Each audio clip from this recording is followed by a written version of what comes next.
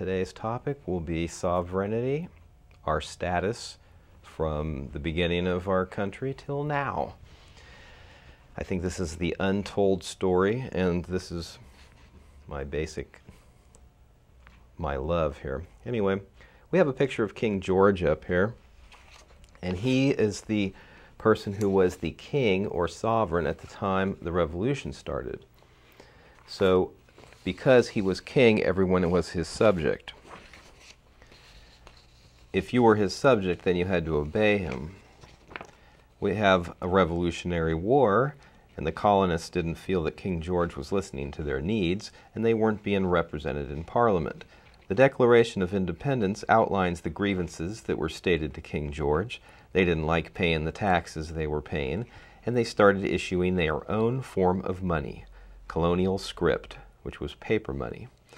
Ben Franklin made the statement, "The colonists would have gladly borne the little tax on tea and other matters, had it not been that England took away from the colonies their money, which created unemployment and dissatisfaction.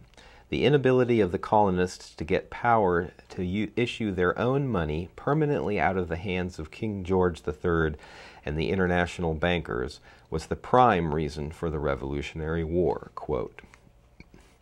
So it wasn't about not getting representation, as we have been led to believe, or a tax on tea, but it was about the ability to print our own money.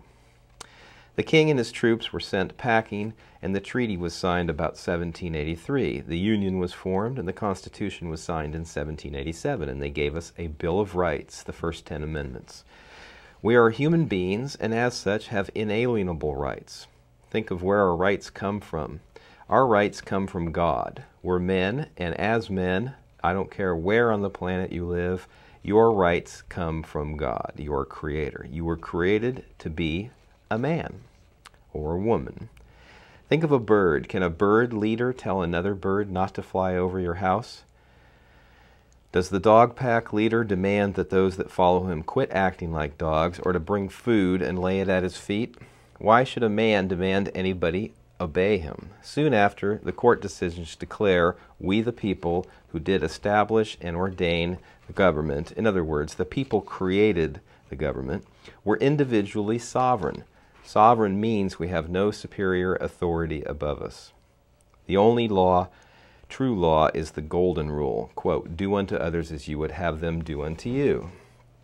It is repeated in almost the exact same form in 8 different religions around the world. Okay, here we have, these are court sites. "It is the public policy of this state, and public agencies exist to aid in the conduct of the people's business.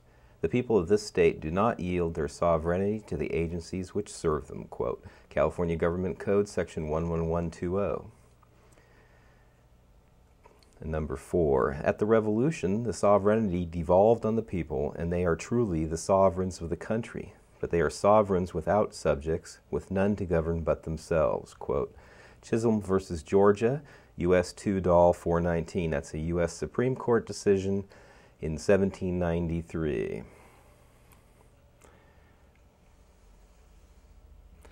And then 5, "The very meaning of sovereignty is that the decree of the sovereign makes law." American Banana Company versus United Fruit Company, 29 SCT 511. Another Supreme Court decision, 213 U.S. 347.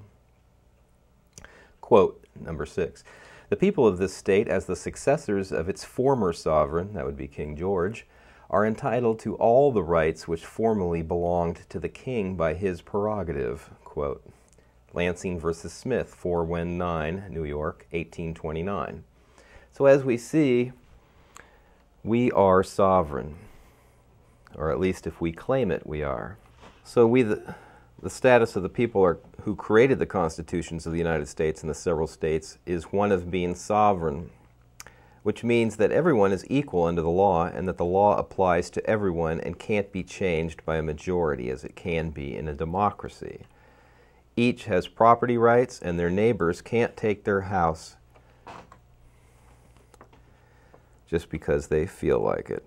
If 51% of your neighbors decided that they liked your house for a clubhouse, they could take it in a democracy. But we don't live in a democracy. We live in a republic where I don't care if 90% of the people want to take your house. The law says you have the right to property, and property can't be taken from you. Time marches on, and in 1812 we have another war with England. In 1860, things start to change radically when the southern states walk out of Congress on March 27, 1861. The quorum to conduct business under the Constitution was lost. The only votes Congress could lawfully take under parliamentary law were those to set the time to reconvene, take a vote to get a quorum, and vote to adjourn and set a date, time, and place to reconvene at a later time. Instead, Congress abandoned the House and Senate without setting a date to reconvene. Under the parliamentary law for Congress, when this happened, Congress became sine die, without day. Thus the Congress became no longer lawful and in session, and no power to declare war existed.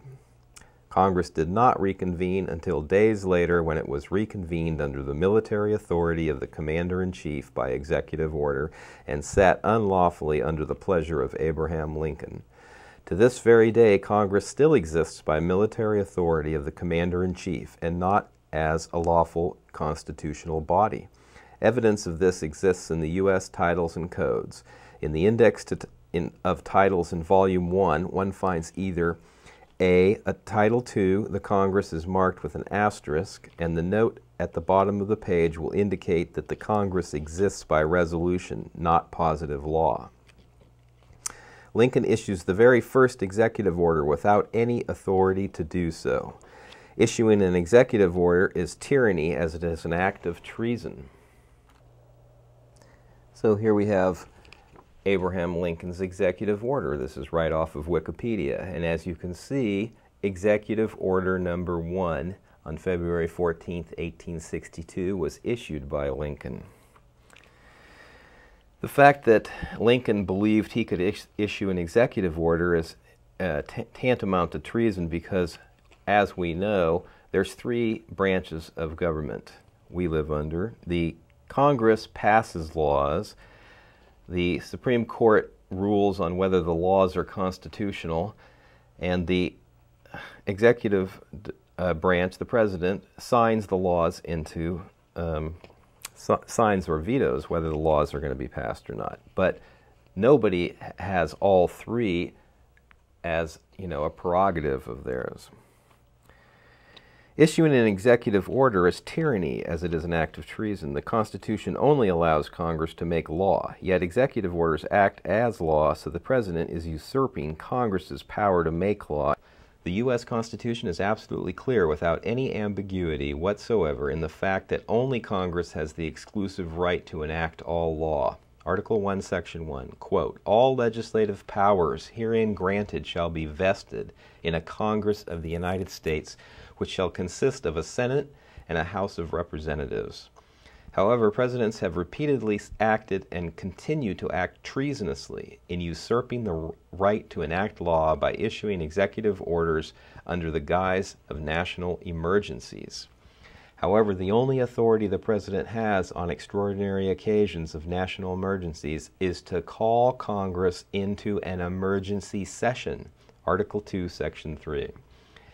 Any enactment of law by the executive branch in a form such as an executive order is made in excessive jurisdiction and is by definition treason.